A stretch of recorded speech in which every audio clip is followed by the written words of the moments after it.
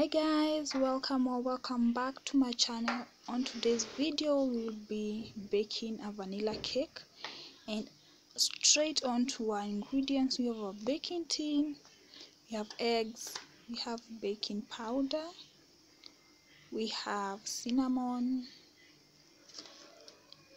we have the vanilla essence, which will be very critical in this baking process. We have some salt, we have some sugar, we have some margarine, we have some, of course, the flour. You can use the self-raising or you can use the all-purpose, and our mixing bowl and our whisk. You can also use an electric mixer if you have one, but for today I'll be using the whisk. And over there are my eggs and sugar, which is half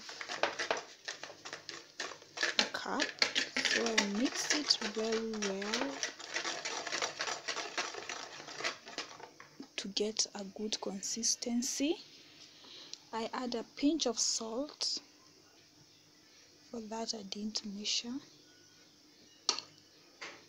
I added 2 cups of flour because I wanted to be specific. I also added milk, which I forgot to put in the ingredients, and there is our consistency. And also ensure that your baking tin has some margarine and you dust it off with some flour to ensure there is no stickiness. And over there I am preheating my oven for 180 degrees for 40 minutes. Yeah, so that is good. You can also put it for a higher degree, for like 200 for lesser time, like 30 minutes, but for me I decided to do the 180. And then there goes our mixture. So we put it in and we'll be ready to bake.